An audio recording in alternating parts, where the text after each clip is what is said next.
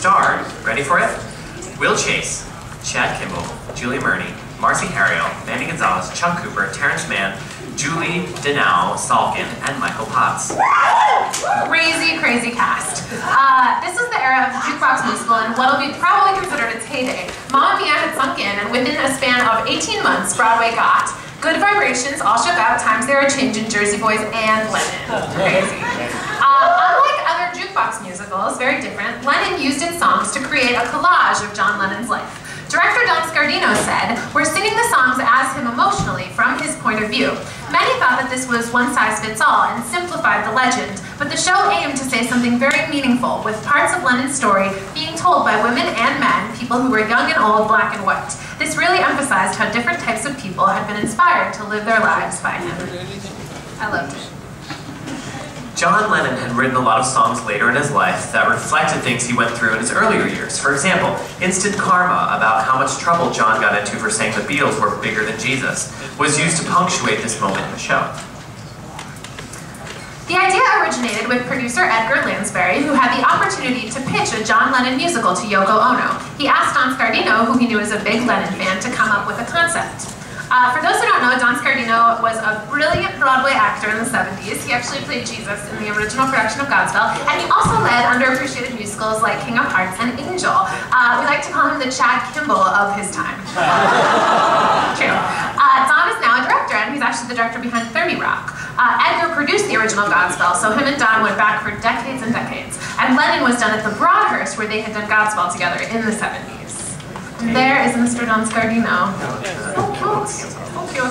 So everyone working on the show, they were all huge John Lennon fans. They aimed to honor him. But audiences were big Lennon fans themselves, and they were very critical. Again, expectations.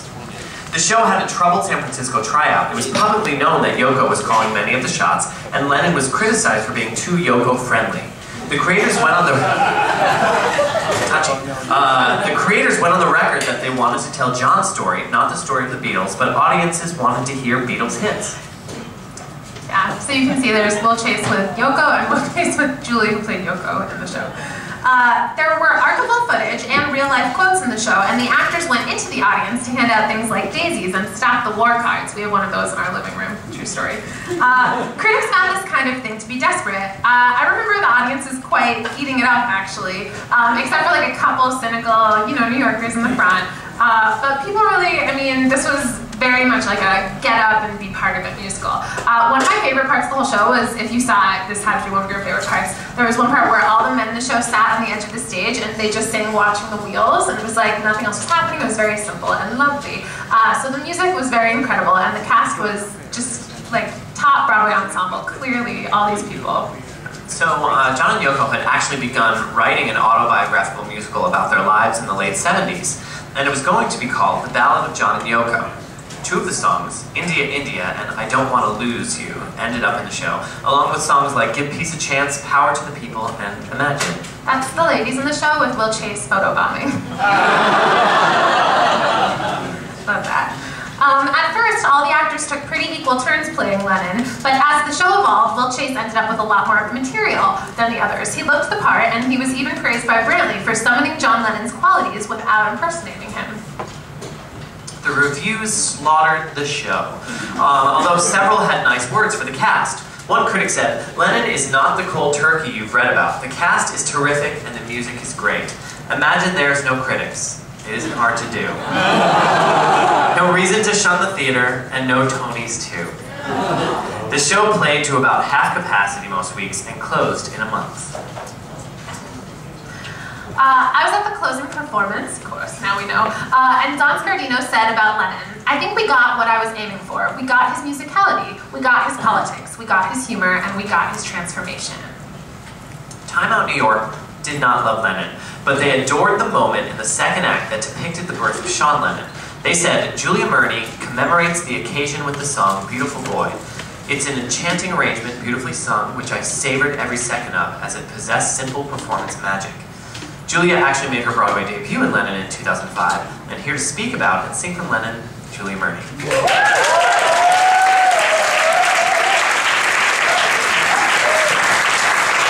morning. What time is it? 11:20. It's the oddest thing to stand behind a curtain and have you talk about the show. It's very strange. Poor Lennon. Every once in a while, someone will come up to me and be like, "Oh, I loved Lennon," and I always go, "Oh, you're the one." We had a good time. I don't know about everybody else, but we had a good time. Oh, look, see, there it is, right there. There's John. Hi, what? Oh, sure. Oh, so Jennifer asked me for some slides. We're doing a slideshow. You ready? Here we go. I can't remember what I gave her.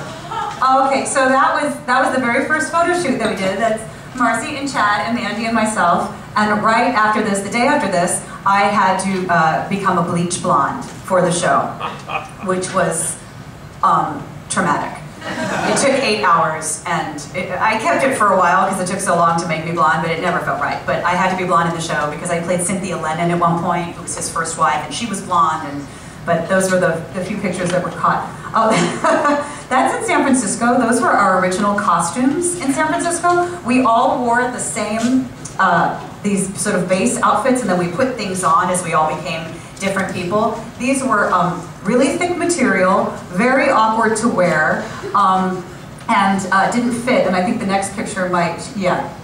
See, there's me being bleach blonde. And when you raised your hands, then your belly showed, and no one wanted that. And then when we got to New York, the whole concept changed, and we got to wear jeans. And I told Jennifer, this belt is the belt I wore in Lennon. I wore it tonight in honor of this. But yeah, we just got to wear comfortable street clothes and not these strange things that make Julie laugh at me. Oh, this is opening night when Yoko came up on stage, because she's Yoko, and sang "Give Peace a Chance" with us. And I do remember in that moment, of all things, thinking, Yoko's very tiny. She's a teeny, teeny little woman. She's got quite a rack on her, though. And I remember, maybe even in that moment, they were all me, I say. Are those hers? I was kind of fascinated by the moves on Yoko Ono. But yeah. Oh, this was our favorite. This is the quote that they dropped. The first big hit of the season has out Mamma Mia to Mamma Mia. Is that a compliment? And that was pretty much the best we got, so, you know. Oh, and that was at our, we did a photo shoot. This is back when we thought we were gonna be a hit. For Newsweek. We did a photo shoot for Newsweek, and that was fun. Like, we got our makeup done. It was some fancy photographer. We were in San Francisco at the time, and yeah, those are the boys.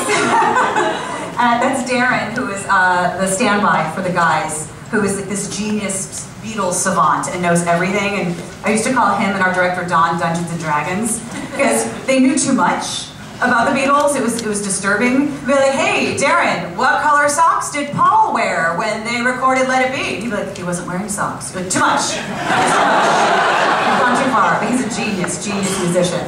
Okay, so this is a series of pictures we did. This is called "What Happens When You Receive the Closing Notice for Your Show."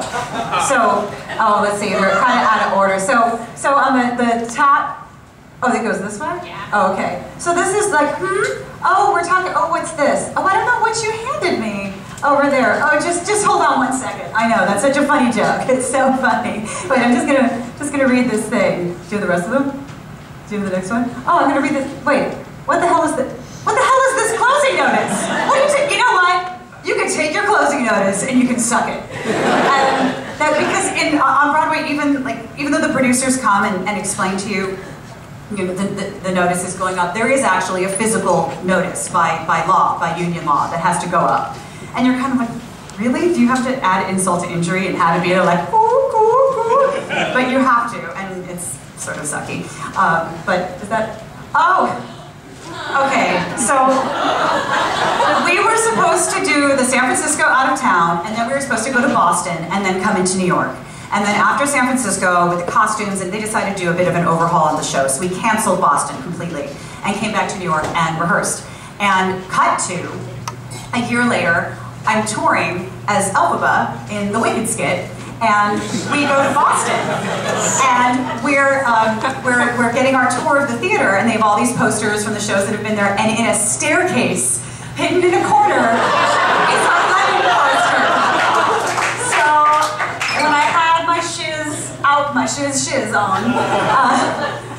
picture and I sent it to the cast. And yeah, that's what went on there. Even the poster changed. Even that wasn't even the final artwork. Everything changed. It was very interesting, but that was mine. Yeah, see, that was the final artwork with John with the rainbow glasses. And we used to, as they mentioned, we played two rather smallish houses. And we used to, it was pretty casual. We used to do what we called the Lennon look, where one of us would just sort of peek out the curtain, and it would be like this. Oh, nope, empty up there. Okay. Oh, there's some people down here. Great. But it's one of those weird things. We had such a good time doing the show, and there were people like y'all who were digging it, and we could feel them digging it. And it's like this strange lesson that you learn, even like the kind of the biggest piece of shite you ever do. Somebody out there is digging it for reasons you don't know. And it's not for you to know. It's for them to enjoy. So you have to do it for them. You can't go on stage and be like, I know this sucks, you know this sucks, let's do it. You know, you gotta do it. And that's what, it's an odd trick, but it's truly, you know, in that way, doing a Wicked is easy. Because everyone's like, put my mom on a cherry picker and paint her green. They'd be like, it's the best show ever!